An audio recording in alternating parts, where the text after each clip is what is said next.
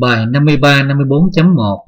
Sự phân tích ánh sáng trắng được quan sát trong thí nghiệm nào sau đây? Câu A. Chiếu một chùm sáng trắng vào một gương phẳng. Câu B. Chiếu một chùm sáng trắng qua một tấm thủy tinh mỏng. Câu C. Chiếu một chùm sáng trắng vào một lăng kính. Câu D. Chiếu một chùm sáng trắng qua một thấu kính phân kỳ. Đáp án đúng nhất là đáp án C.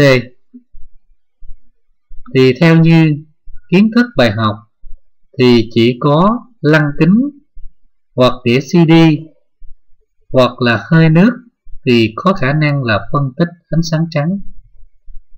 Như vậy, câu hỏi là sự phân tích ánh sáng trắng được quan sát trong thí nghiệm nào sau đây?